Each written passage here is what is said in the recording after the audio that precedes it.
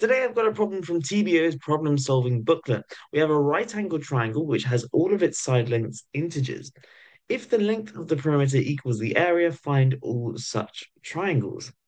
Interesting.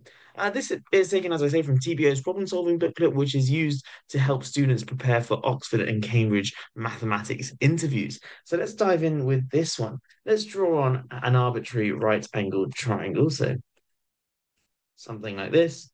There's a right angle, and we'll call the side lengths A, B, and C. Okay, what do we know? We have A, B, and C are integers, and obviously positive integers here.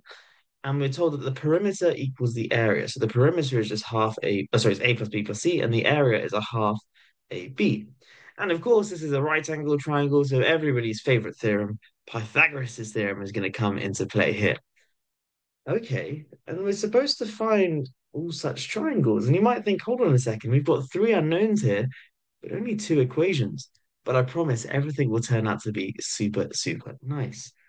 Okay, I can see I've got lots of A's and B's here and only a couple of C's. Maybe I'm going to make C the subject of the first equation, square both sides, and then I can use that to substitute into the second.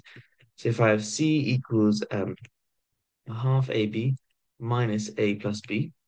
And now if I square this, I get C squared equals a quarter A squared B squared minus, so two lots of this times this, which will be AB, A plus B, and then plus A plus B squared, which is A squared plus 2AB plus B squared. Okay, amazing. I get this here.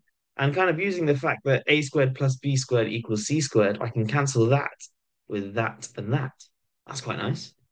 Okay, cool. I'm going to multiply by 4 to get rid of this fraction here. So I'm going to get 0 equals A squared B squared minus 4AB times A plus B plus 8AB, like so. And I notice that everything on the right-hand side has a common factor of AB. Let's divide by that. So we get 0 equals AB minus 4 times A plus B plus 2. Sorry, not plus 2, plus 8, like so. And now you may wonder, well, what do I do with this? Well, notice that if I'm going to do something a bit interesting on both sides. I'm just going to add 8 on both sides. So this side becomes 8, and this side becomes 16. Why have I done that? Well, now the right hand side, sorry, factorizes super nicely. This is just A minus 4 times B minus 4 equals 8. I can just verify that by expanding this. But now we're going to remember that A and B were just integers. And so that means A minus 4 and B minus 4 are just integers as well, and they multiply to 8. So there's a few possibilities here. Either this is 8, this is 1, this is 4, this is 2, this is 2, this is 4, and well, this is 1, and this is 8. And now you may wonder, well, what about negatives here? Thankfully, we don't really need to worry about negatives because if these were two negative numbers, yes, they could multiply to 8. But the only way that would be possible is if, let's say, this was minus 8, for example, and this was minus 1.